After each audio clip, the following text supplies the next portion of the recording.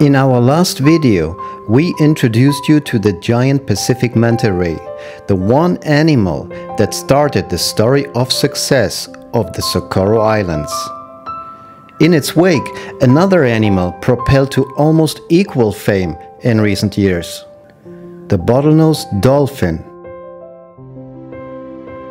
Bottlenose dolphins are the most common members of the family Delphinidae, the family of oceanic dolphin.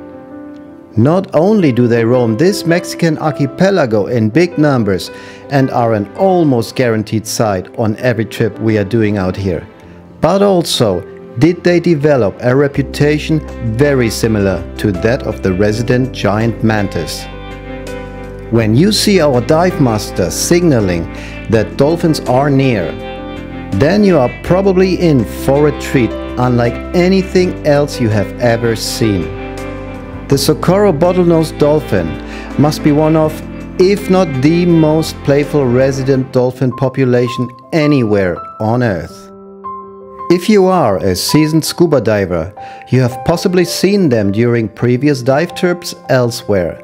But take our word for it, nothing comes close to a typical dolphin experience you are likely to enjoy when diving the Socorro Islands with us.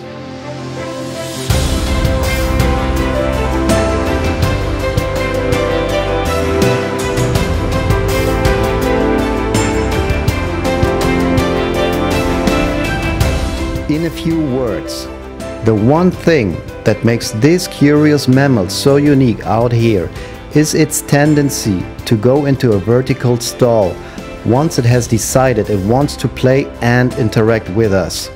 What that means is that it stops its forward swimming motion by erecting its body upward and thus allows divers to approach it closely while just maintaining its position in the water by slightly moving its tail. If you have never seen this before, your heart will jump. And if you have seen this before, like us, your heart will jump as well.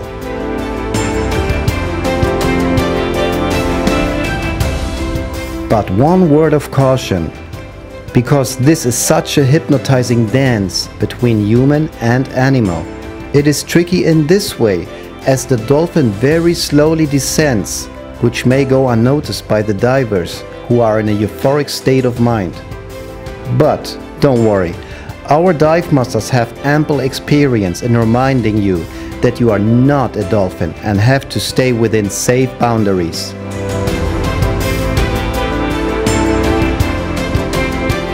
Why the dolphins engage in this strange behavior is not quite clear yet.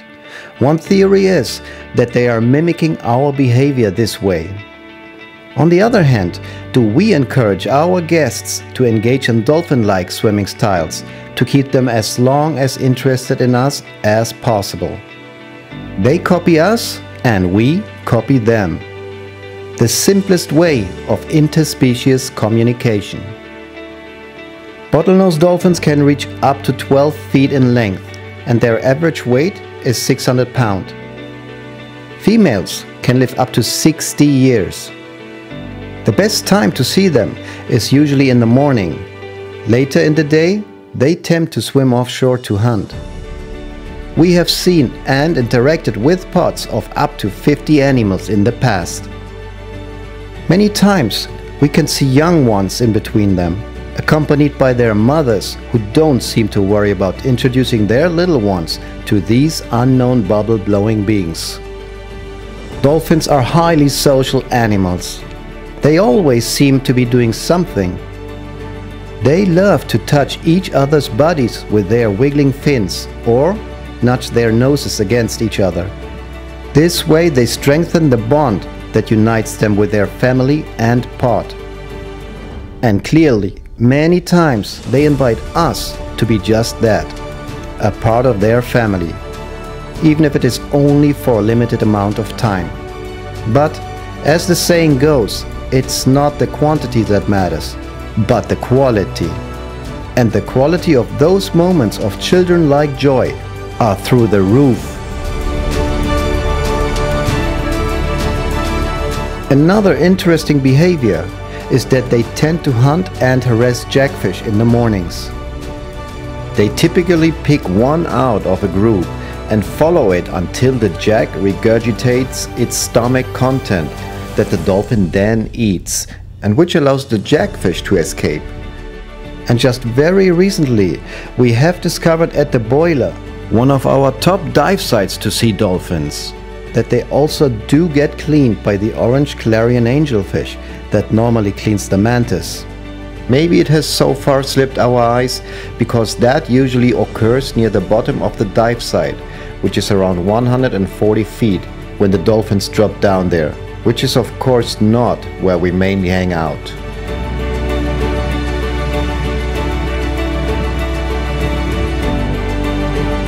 Thank you, Mother Nature, for blessing us with a Socorro bottlenose dolphin, a character like no other. It will make you feel like a child again when you enter its playground, and you will start to swim like a dolphin before you know it.